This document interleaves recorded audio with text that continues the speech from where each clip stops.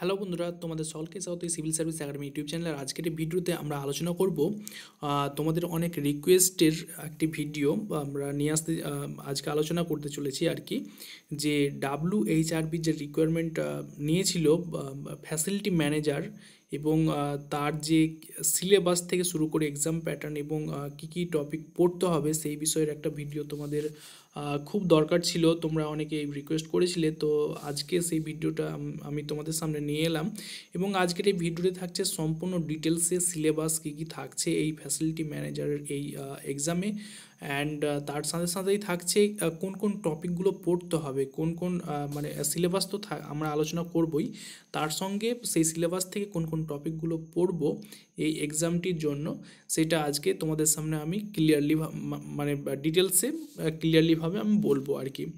So friends, এই ভিডিওটি starting থেকে এন্ড পর্যন্ত অবশ্যই দেখবে, কেয়ারফুলি দেখবে যেন কোনো তথ্য মিস না যায়।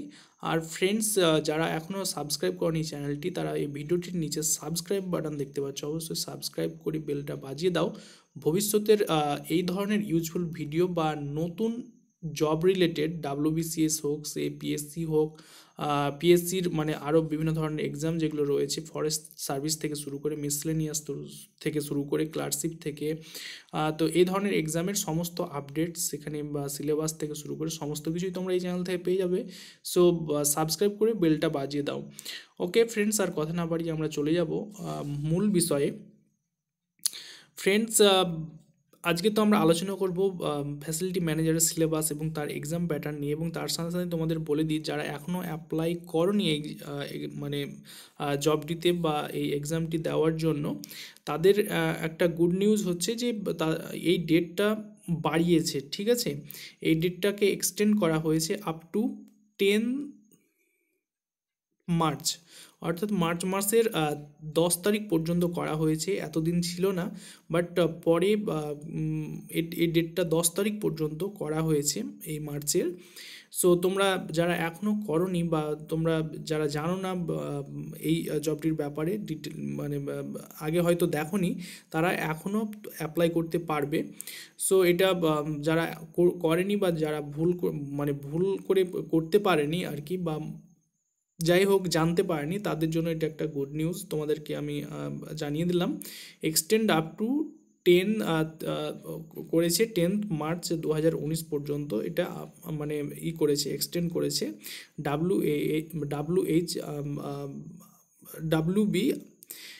WBHRB অর্থাৎ West Bengal health recruitment board এটা এক্সটেন্ড করলো, ঠিক আছে। আর ফ্রেন্ডস, এই চ্যানেলেই রয়েছে আরেকটি ভিডিও যেটা ফ্যাসিলিটি ম্যানেজার এর উপর তৈরি করা, সেখানে আমরা মানে যারা অ্যাপ্লাই করেনি তাদের জন্য ওই ভিডিওটা খুব মানে ইউজফুল হবে আর কি। সেখানে আমরা ফিজ থেকে তারপরে কীভাবে করবে সেটা আমরা অনলাইনের মাধ্যমে দেখিয়ে দিয়েছিলাম। তারপরে যোগ্যতা থেকে শুরু করে বয়স থেকে শুরু করে কত টাকা ফিজ লাগছে সমস্ত ডিটেলসে আমরা বলেছিলাম। তো যারা এখনও এই জবটিতে অ্যাপ্লাই করনি তারা আগের ভিডিওটি দেখে তোমরা ভিডিও সেকশানে পেয়ে যাবে বা ডেসক্রিপশানে লিঙ্ক পেয়ে যাবে এই ভিডিওটির, মানে আগের ভিডিওটির আর কি। আগের ভিডিওটি দেখে তারপর এই ভিডিওটি দেখবে তোমরা, তাহলে তোমাদের বুঝতে সুবিধা হবে আমি কোন মানে ব্যাপারগুলো বলতে চাইছি। ওকে ফ্রেন্ডস, এই যে এক্সামটি হবে তার এখনও অফিসিয়াল ডেট তো হয়নি, বাট তার যে সিলেকশন প্রসেস কীভাবে হতে পারে সেই ব্যাপারটা আমরা আলোচনা করব আজকে। তো সিলেকশন প্রসেস হবে, যদি আমরা মানে বিস্তারিত মানে করতে চাই তাহলে আমরা সেখানেই দেখতে পাবো রিটেন এক্সামিনেশন হবে, তারপরে হবে personal interview and document verification, ঠিক আছে। তাহলে এই তিনটে প্রসেসের মাধ্যমে এক্সামটিতে যাই হোক যারা এলিজিবল হবে তাদেরকে নেওয়া হবে। বলছে প্রথমেই যেটা বলছে যে সিলেকশন প্রসেস, যে written examination will be conducted and will comprise of objective type questions, যেটা প্রিলিমিনারি এক্সাম হবে এটার, সেটা অবজেক্টিভ টাইপ হবে অর্থাৎ MCQ টাইপের কোয়েশ্চেন্স হবে। There will be negative marking for the written examination for incorrect answer, এই এক্সামে কিন্তু নেগেটিভ মার্কিং থাকবে। ওকে, the syllabus for the written examination will be based on subjects, সেটা তো অবশ্যই ভিডিওটির পরে রয়েছে আমরা কোন কোন বিষয়গুলি পড়বো ভালো করে, বাট এখানে বলে দিয়েছে যে সেটা ডিপ্লোমা বা BSc লেভেলের অনুযায়ী হবে।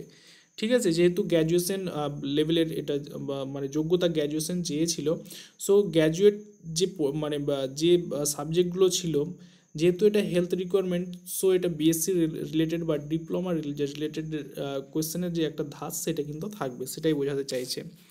Candidates qualifying in the written examination shall be shortlisted for interview to be held on the same or following day. যারা ক্র্যাক করতে পারবে এই লিখিত পরীক্ষা, তাদেরকে তাদের শর্টলিস্টেড হবে ফর, মানে তাদেরকে ইন্টারভিউয়ের জন্য তারা ডাক পাবে আর কি, যারা লিখিত পরীক্ষা ক্র্যাক করতে পারবে। তো সেটাই রিটেন এক্সামিনেশন হবে, তারপরে পার্সোনালিটি টেস্ট রয়েছে, দেন হবে ডকুমেন্ট ভেরিফিকেশন, এবং তারপর যারা শর্ট লিস্টেড হবে, রিকমেন্ডেড লিস্টে আসবে, তাদেরকে সেখানে নিয়োগপত্র দেওয়া হবে।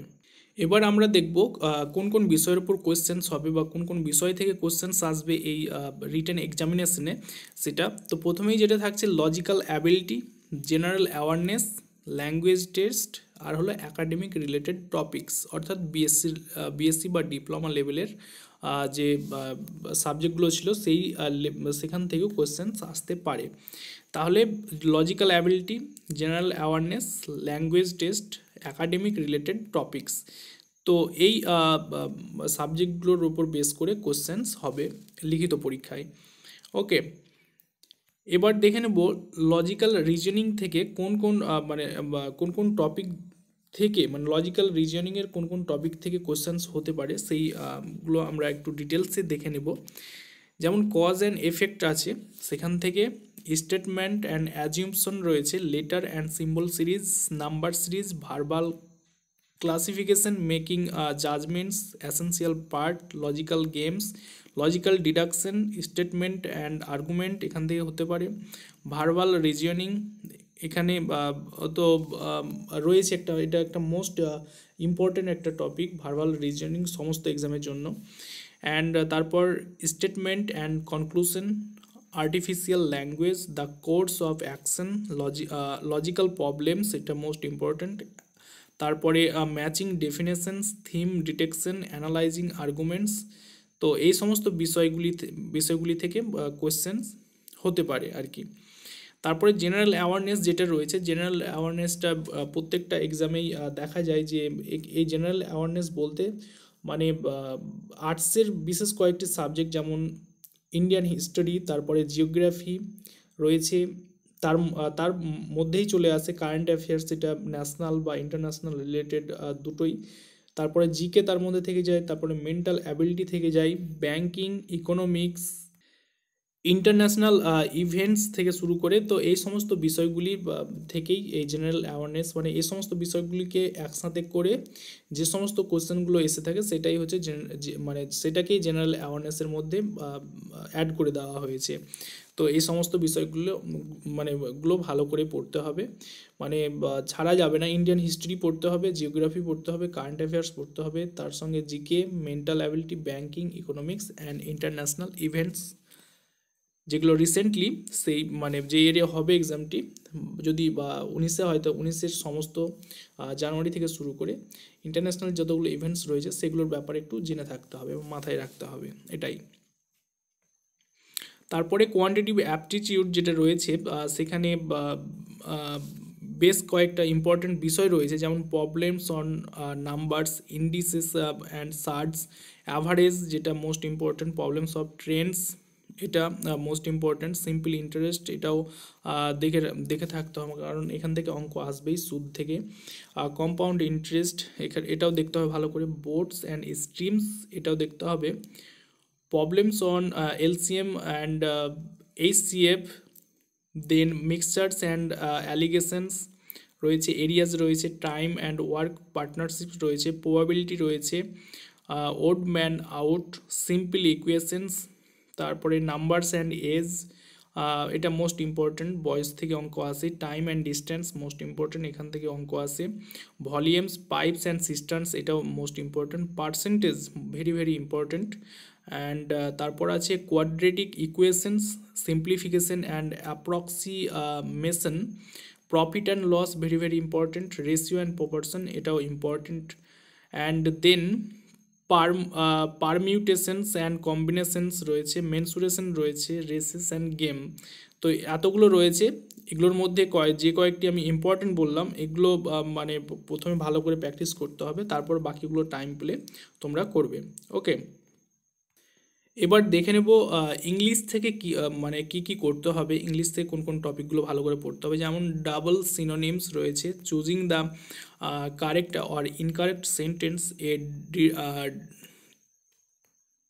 তারপরে যেটা রয়েছে ডেরাইভিং কনক্লুশন ফ্রম প্যাসেজ, তারপরে ট্রান্সফরমেশন, অনওয়ার্ড সাবস্টিটিউশন যেটা most important, active and passive voice এটাও important, rearrangement of a sentence in paragraph, তারপরে অ্যান্টোনিমস দেখতে হবে, most important, sentence completion, direct and indirect speech অর্থাৎ ভয়েস ন্যারেশন চেঞ্জ যেটা সেটা ভালো করে দেখতে হবে, সেন্টেন্স ইমপ্রুভমেন্ট, তারপর vocabulary test, idioms and phrases এটা দেখতে হবে ভালো করে, এখান থেকে আসবেই, স্পটিং ইরর্স, তারপরে হোমোনিমস রয়েছে, passage completion, comprehension, synonyms, choosing the appropriate filler, theme detection, spelling test, passage correction, তারপরে reconstruction of sentences, common errors, এগুলো ভালো করে দেখতে হবে ইংলিশ থেকে, তাহলেই হয়ে যাবে। এবং তারপর যেটা বলছে যে all the successful candidates in the preliminary examination will be called আপন for main examination.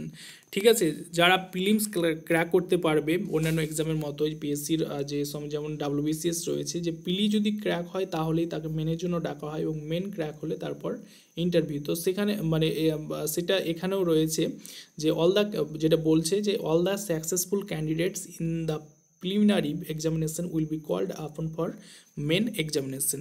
Okay, thank you friends এই ভিডিওটি শেষ পর্যন্ত দেখার জন্য। আর এই ছিল WbHRB অর্থাৎ ওয়েস্ট বেঙ্গল হেলথ রিকোয়ারমেন্ট বোর্ডের ফ্যাসিলিটি ম্যানেজারের সিলেবাস তোমাদের সামনে আমি তুলে ধরলাম, এবং তার সঙ্গে কোন কোন বিষয়গুলি ভালো করে পড়তে হবে সেটাও তোমাদের সামনে আমি তুলে ধরলাম আজকের এই ভিডিওতে। তোমাদের অনেকের রিকোয়েস্ট ছিল এই ভিডিওটির জন্য। আই হোপ তোমাদের এই ভিডিওটি দ্বারা তোমরা উপকৃত হবে। So click on like buttons and কোনো রকম জিজ্ঞাসা থাকলে, কোনো রকম প্রশ্ন থাকলে তোমরা কমেন্ট বক্সে লিখতে পারো।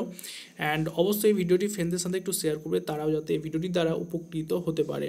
And best of luck to all of you, take care and by.